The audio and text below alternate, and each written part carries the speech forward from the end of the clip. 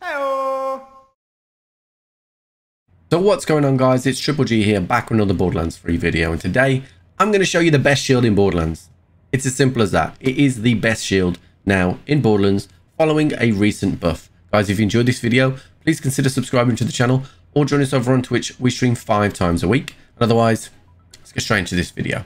So the shield we are talking about today is the Void Rift shield. Now, this was recently buffed in a hotfix on Thursday, which buffed its abilities to actually be effective against the Singularity and effective with the Impaler and the Nova.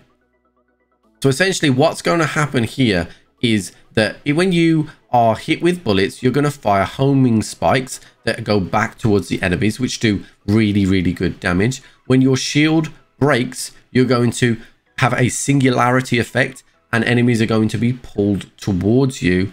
And then there is a delayed fuse of a Nova, which is Cryo, which hits after that. So as you can see here, we've taken ourselves to the Guardian Takedown. Now the Guardian Takedown has adds and enemies that are tougher than pretty much every single little ad in the game. So we're going to put it on True Takedown, but I'm going to show you that it's not going to matter. Now what we're going to do, I have my clone and my Mantis cannon here.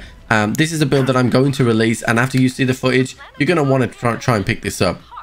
So essentially what we're going to do here, the Void Rift is going to pull enemies every single time we press our Mantis cannon.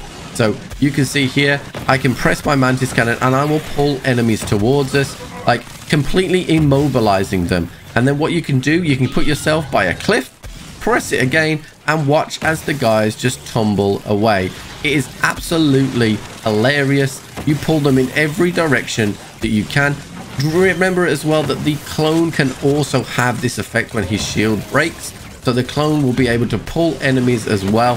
So it works really well. When you have enemies that are firing bullets at you, you can actually, like, the shield will reflect some projectiles back at the enemies, dealing even more damage. So on top of the fact that you can pull them everywhere and immobilize them completely, you can just like ragdoll them. Like, we can pull these guys around.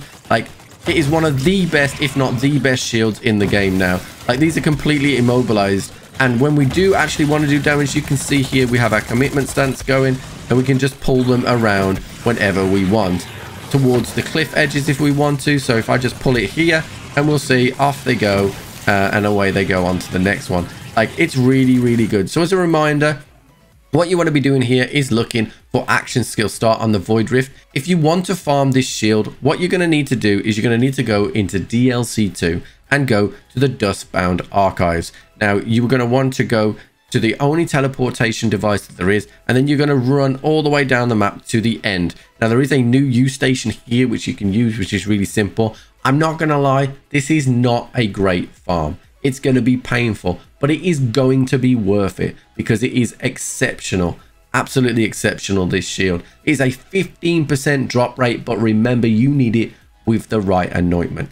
Action skill start is the reason why this makes it so good. So that's it for today's video, guys. If you have enjoyed this video, please consider subscribing to the channel or join us over on Twitch. We stream 5 times a week. And otherwise, I'll catch you on the flip.